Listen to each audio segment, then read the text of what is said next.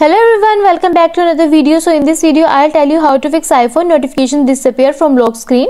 Whether you like it or not, issues related to notifications disappearing from the lock screen are quite common when you update it to the latest version, but there is no need to worry that much at first, as you do have plenty of options to repair these issues. Ideally you want to try out every idea that I'm going to tell you so you can deal with the issue once and for all. But first, subscribe to my channel for more upcoming videos and hit the like button. So let's start the video without wasting any time. So the first step is reset your notification settings. Sometimes the notification will disappear if the notification settings are not correct. This can happen at times. So what you want to do is to enter settings. Next, scroll down and then tap on notifications.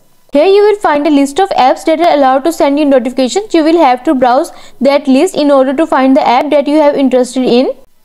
Once you find the application, you will be able to select whether you want any notifications from them or not, or you can choose to have sound or badge app icon in notifications.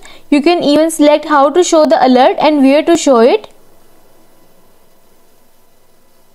And you are done.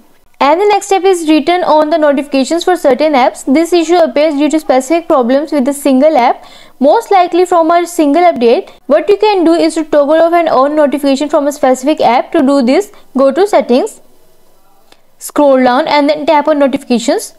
Choose the app and then toggle off the allow notification option. You will also have to wait for a few seconds and then you have to turn it back on, and you are done. And the next step is turn off the show in history option. There are some users that stated turning off show in history is the best option you can take into account. If you want to do this, then this is the best thing you can focus on is to go to settings, scroll down and then tap on notifications. Then you can select the application that you don't see the notifications for, tap on it and then tap on show previews. Make sure you have selected never, and you are done. And the next step is reset all settings on iPhone. Sometimes you will need to reset all settings. These methods doesn't work and still the notifications are disappearing from lock screen on your iPhone. What you want to do is here is go to settings, scroll down and then tap on general, scroll down to the bottom and then tap on transfer or reset iPhone. Next, tap on reset and then tap on reset all settings. It might ask you to enter your passcode. This is a good way to make sure that the notification will come back. However, you have to keep in mind that the device may end up asking for your passcode when you attempt this approach. And you are done. I hope this solution will fix your issue of iPhone notification disappear from lock screen.